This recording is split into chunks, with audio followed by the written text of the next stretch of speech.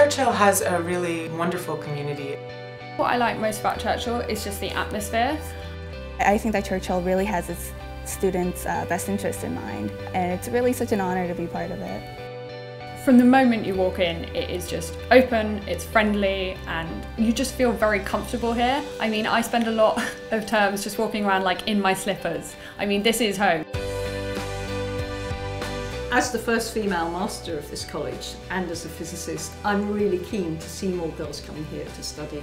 We do have a focus on science and engineering and mathematics, but we're much more than that. We welcome people studying every subject.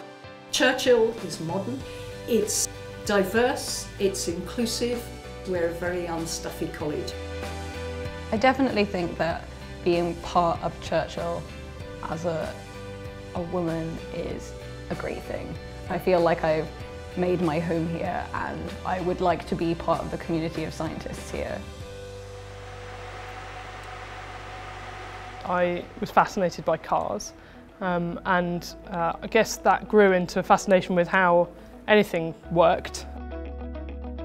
What I love about engineering is that you're basically working with all the practical systems that support society. So you get to have fun solving all the technical problems, but what you're doing has a human impact as well. I chose to study medicine because I find the complexity of the human body quite exciting, and I wanted to kind of know how things work better together. Here at Churchill, we have women in the sciences who are leading and directing studies and really fostering an environment where you can ask questions and collaborate with each other. One of the highlights of my day is going back and having my tutor meetings or having my supervisions, because working with the students is really engaging and they're all very enthusiastic about what they're doing. In Cambridge, you're kind of working alongside professors and researchers who are top of their game, top of their field. In this lab we work with Rolls-Royce, Siemens and also Dyson on real research, on real problems that they're having with their next generation of engines, household appliances and of power stations. There's always a relevance to your work and it's always actually driving an industry forward. And science is what you want to do, it's what you love and you find really interesting.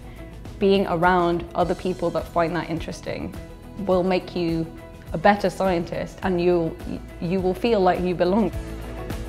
I went to a state school, but then there are people from like grammar schools, private schools, and all girls, all boys, mixed. But once you get to Churchill, you know, you're part of this new community and you're bringing whatever experience you've had so far to the table.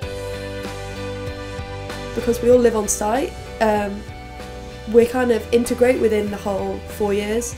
I think that's why the community in Churchill is so tight-knit. I enjoy my social life in Churchill. I think it's what you make of it. You'll find a group which you'll fit into. In the students that I see, the way that they mature, they develop, the aspirations that they grow and the things that they go on to do is really, really quite remarkable. I managed to get a job for when I graduate on a really great graduate scheme that I'm really looking forward to. After Churchill, I plan to go back to the US and pursue a PhD in the Applied Physics department at Stanford. What I like about Churchill is it's such a friendly, inclusive place where you come from outside and you suddenly feel, oh yes, I belong here. So the message I give to girls is follow your dreams, do what you want to do, because I think that's just fundamental to what enables you to flourish.